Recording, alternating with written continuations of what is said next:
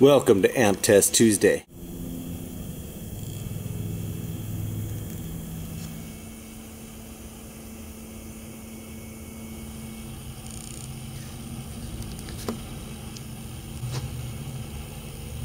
RMS 1700 watts, 1200 watts and 600, depending on if it's 1, 2 or 4 ohms. Now the main reason I chose this amp this time is because I saw this logo on it.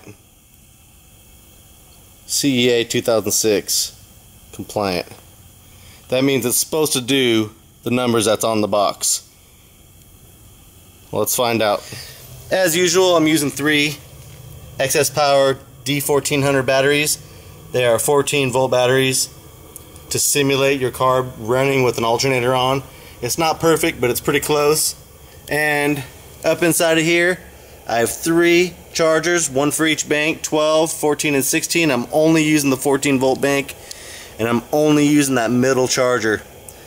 It's not a power supply, it's a 10 amp charger. So it's not making that big of a difference. It's just keeping the batteries fresh. So you're going to see a little bit higher of a number, but if anything, with that higher voltage, I'm giving these amps the full benefit of the doubt. So even if the number's a little higher than you would expect in your car, maybe about 14.8, 14.9, still, I'm giving the amp the full benefit. So let's see how this thing does. Let's fire it up.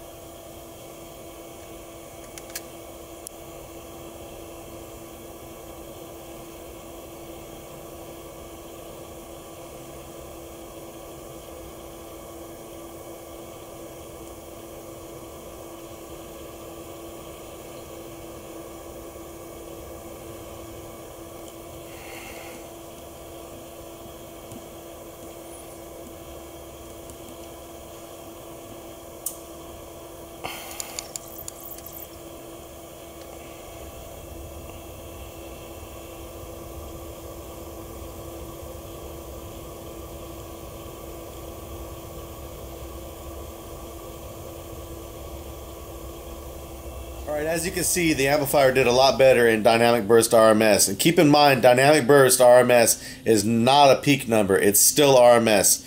It's just more of a simulation of music, whereas test 1 and 2, certified and uncertified, is a 10-second sine wave. That's basically pure torture on the amp. The Dynamic Burst RMS actually pulses when it's testing. It's a little bit better on the electrical system, and it gives you more of an indication of what you might expect when playing music, and not just 10 seconds of a sine wave.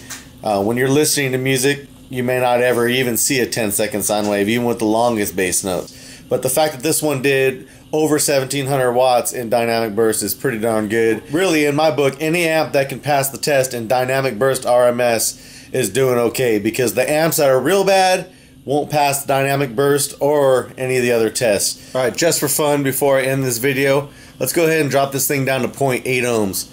Now the manufacturer doesn't recommend that. 1 ohm is the minimum, and I actually did try 0.6 ohms. It went into protect at 0.6 ohms, so don't try it. But 0.8 ohms, let's see what it does, just for fun. We'll try 0.8 ohms.